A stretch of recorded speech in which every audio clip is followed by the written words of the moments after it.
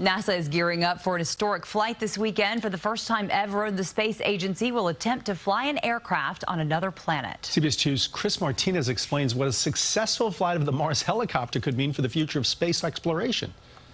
Weighing in at just 4 pounds, the aircraft called Ingenuity is small in size, but it carries some big dreams. This really is a big deal. Lori Glaze is NASA's planetary science director and says the Mars helicopter is a game changer. The first aircraft ever designed to fly on another planet arrived on Mars in February aboard NASA's latest rover. This is really going to be consequential if we can really demonstrate that we can fly on Mars. Researchers spent years developing the solar-powered twin-rotor machine. Their biggest challenge, figuring out how to fly in the atmosphere of Mars, where the air is nearly 100 times thinner than Earth's. The aircraft operates autonomously, and if it works, the technology could be vital for future missions on Mars and other planets. We can use that helicopter or that aerial vehicle to fly over to locations that we can't reach with a robotic rover or robotic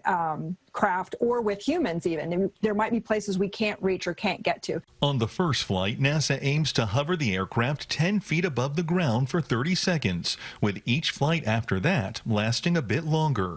Ingenuity will carry a bit of our history along for the ride, a small piece of fabric from the original Wright brothers plane, a token of good luck for an aircraft that could forever change how we explore other worlds. Chris Martinez, CBS News, Los Angeles. NASA hopes to attempt the first Mars helicopter flight sometime on Sunday.